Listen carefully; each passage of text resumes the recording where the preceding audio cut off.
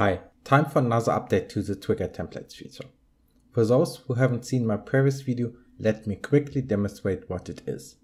So for Legion, I've developed a feature that adds a new button here from template, and it offers you first a choice of the type of display you want, and then shows you a list of all common triggers. For example, here are buffs, debuffs, abilities, PvP talents, and other contains class-specific triggers that didn't fit into the other sections. General contains triggers that are useful for all classes. Below that are race-specific triggers, and finally item-related triggers.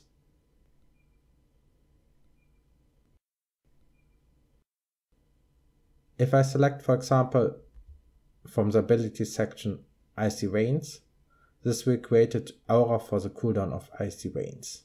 So let me demonstrate that.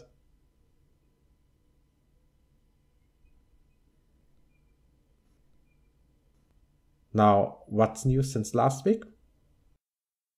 The functionality can now be disabled by disabling the WeakAuras template add-on.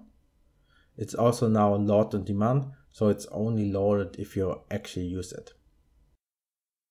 Some pet abilities were missing, or all of them were missing, and I added some manually. Not all of them, because for most of them the cooldown doesn't actually matter because they are auto cast, but I might have made mistakes in the selection of which to add. I added all the PvP talents for all the classes.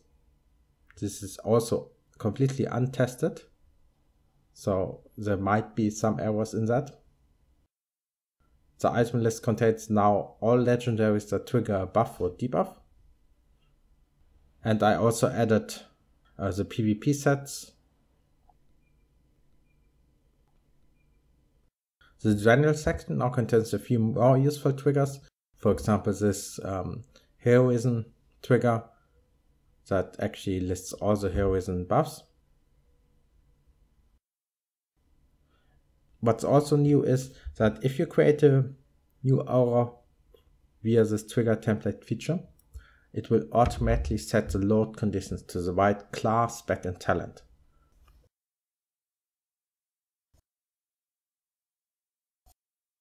I also added lots of polish. I found numerous abilities that I forgot in the first pass. To give a few examples that took a bit more work for a brewmaster, in addition to the individual light stagger, medium stagger, and heavy stagger triggers, there's also a stagger template which triggers on all three. Or for mages, the Rune of Power talent. In Legion, this puts down a rune that lasts only 10 seconds, yet if you cast it, the buff here has no duration. So if you would just track the buff, you wouldn't see any information on how long the duration is. Now if you select the Rune of Power buff in the templates, it won't just create a buff trigger, but combine a combat lock and buff trigger. So if I cast Rune of Power, I actually see the progress information.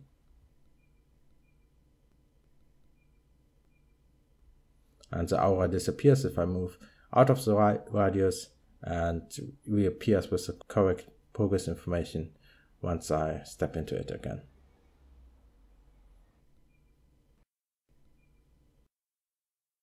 And some abilities, for example the new protection paladin ability Aegis of Light, actually result in two buffs, which are unfortunately both called Aegis of Light.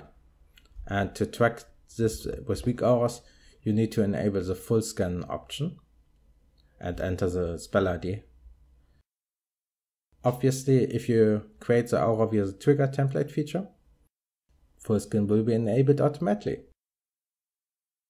I have nothing left on my to-do list, so the next step is to get this into WeakAuras, which involves a code review, and how long that takes depends on how much time Stanzilla has and how many bugs and improvements he finds.